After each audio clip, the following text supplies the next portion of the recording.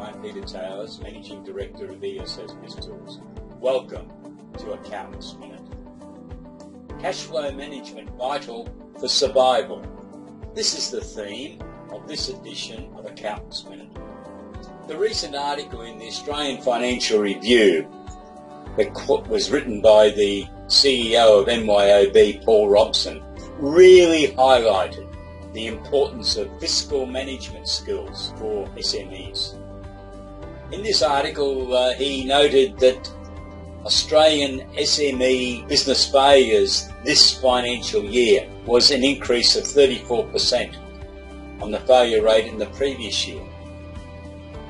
Accountants need to be very direct with individuals, I think, who are contemplating going into business or buying a business about the potential problems relating to fiscal management if they do not have the fiscal management skills. I think you should be blunt and indicate to them that if you're going to offer the services of an accountant or bookkeeper and they haven't got the skills in fiscal management, that you will supply those services and obviously they will pay for them.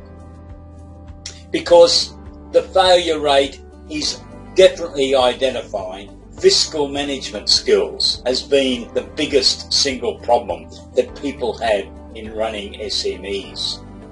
For those of your clients or prospects that say, yes, we understand fiscal management skills, why not give them a short test to satisfy yourself that they do understand it? Because if they don't, unfortunately, they will probably end up a statistic. In the article, Mr. Robson indicated that the real barrier is after 6 months. And that's when the person that started off with a great idea, a great vision of what they were going to achieve and a certain amount of money, basically runs out of money. He indicated they've forgotten about paying the GST to the Australian Taxation Office, or they haven't understood the payment conditions that would apply to getting supplies for their business, whether they're raw materials or whether they're completed products. There is a myth that everyone gets 30 days. Well, that's not right. There's plenty of businesses insist on cash on delivery, especially for the first 6 or 12 months, to enable the new account to establish its bona fides. And the other big problem that a lot of people have is not understanding the problems that can occur from offering credit to businesses. Now, I assume that in most cases, credit would only be offered to businesses or government agencies or local councils, those type of organisations.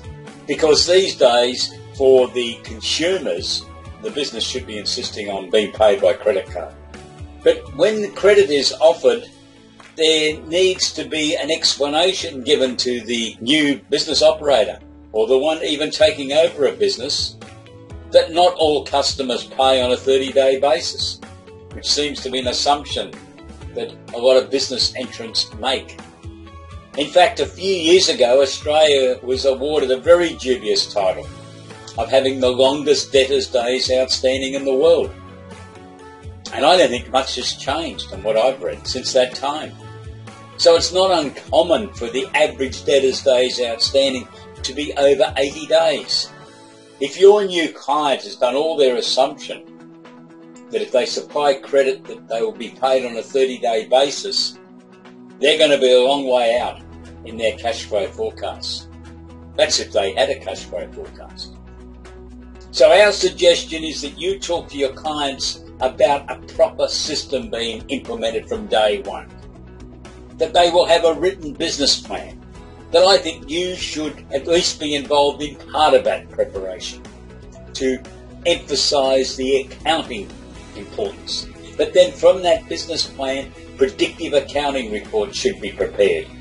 And if they don't understand fiscal management, these should be prepared by you as a service for your client. Budgets, cash flow forecasts, projected balance sheets are important so that there's some measurements that can be made during the time to see what's causing the problems. And then a set of monthly financial accounts with the associated key performance indicators and business metrics so that an analysis can be undertaken of what's not quite working out.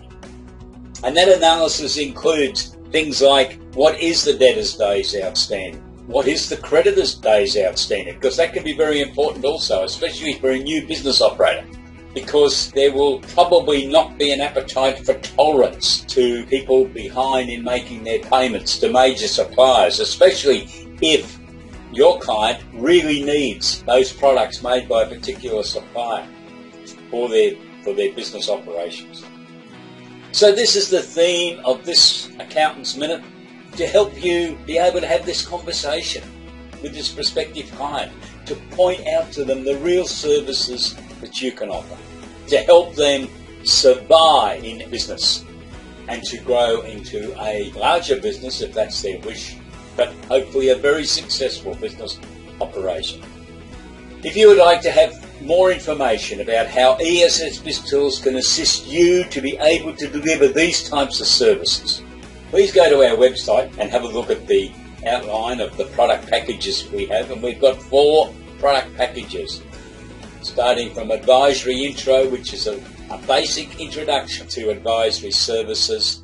And then we have the Starter Package, which is where most firms want to start on this journey. The Advanced Package, which includes a wide range of resources to assist you to be able to answer a wide range of commercial questions from your clients. And then the Financial Forecasting Package, which allows you to bring it all together to really act as the virtual Chief Financial Officer for your clients using the Clean Guru software, which is part of the subscription package. We would love to hear from you. We would love you to join us on this crusade to improve the degree of financial advice being supplied to Australian small, medium enterprises. I look forward to hearing from you. Have a great day and stay safe. Thank you.